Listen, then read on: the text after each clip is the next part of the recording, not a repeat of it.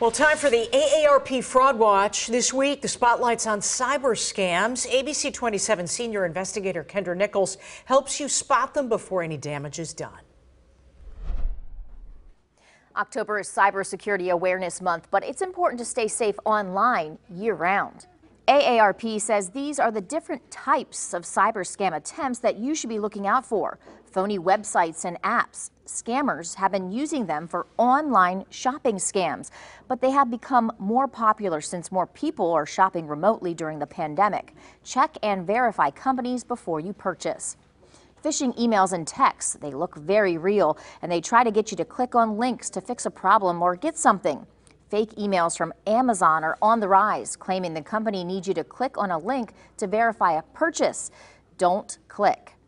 And spear phishing, that's when criminals get your personal information from a data breach or from public records and use that to make targeted attacks, like opening accounts in your name. Here's what you should do. Engage your inner skeptic when looking at emails, texts, and social media messages. Set your device's operating systems and protective software to update automatically so you don't miss out on changes that address vulnerabilities. And enable two-factor authentication everywhere it's offered. With the ABC 27 investigators, I'm Kendra Nichols.